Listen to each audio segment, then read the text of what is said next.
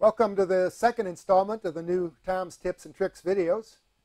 Judging by the amount of positive feedback I received this past week, it looks like you guys are content with the new format, so we'll stick with it for a while.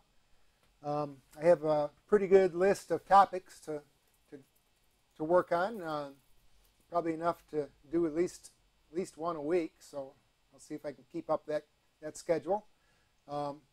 And also, I'm ready and willing to do a video on any subject you guys want to recommend. So if you have any ideas, something you like to see, something you're puzzled by, you want to see me work, see how I would do it, just drop me a line on my website, tomstechniques.com, and I'll see what I can do. I had originally intended on doing a video tonight on grinding a tool bit for a fly cutter, but after thinking about it a bit, I had a couple requests for that. But after thinking about it, I figured I already did a video on that. So if you guys, before you request something, look through my videos. It's probably easier on the website than it is on the YouTube channel. It's a little better organized over there. And make sure I haven't already done it. So instead, I'm going to do a video on sort of a poor man's power feed for the compound rest on the lathe. If any of you guys have ever tried turning an angle on a part using the compound rest, you know how difficult it is to get a nice even finish on it, or a good finish. Every time you stop turning the crank or speed it up or slow it down, break the chip, it's going to leave a mark on the work. You usually end up with a pretty crummy looking finish. So what I did, or what I figured out how to get around that, is I sort of made sort of a poor man's power feed using my cordless drill. So let's switch over to the lathe and I'll show you how to do it.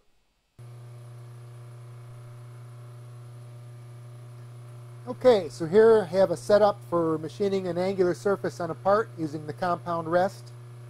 I have the compound set on, 35 degrees, and basically to machine that angle, all you do is crank the tool bit across the surface you want to cut.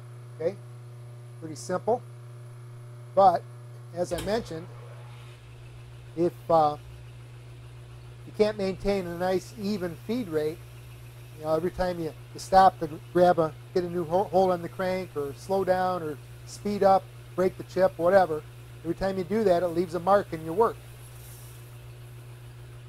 Basically makes it difficult to get a good finish.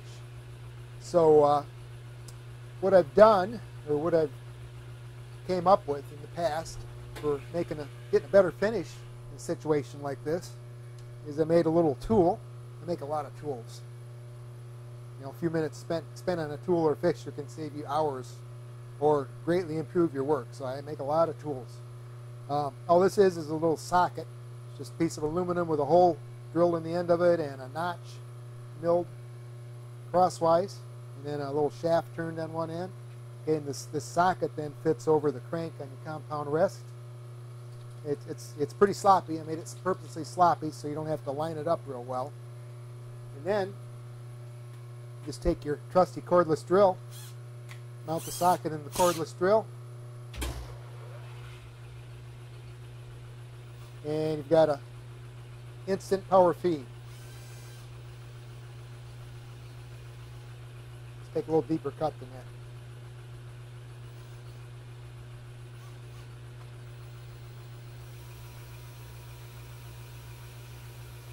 It gives you a nice even feed rate.